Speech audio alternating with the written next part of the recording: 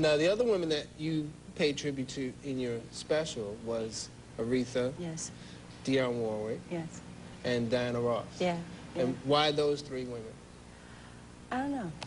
I just thought, like, you know, Dionne's my cousin. You know, I know her songs real good.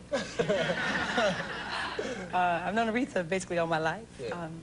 And Diana, I just thought, at this point in time, I've never really seen anybody give Diana real props. You know what I'm saying? I never saw anybody just... And she's got some great stuff, man. And she's set a pathway for us, whether we know it or not, for women like me to walk through, you know? I do, you know? I mean, Diana's style and class and elegance, right. And she can be rough too, you know?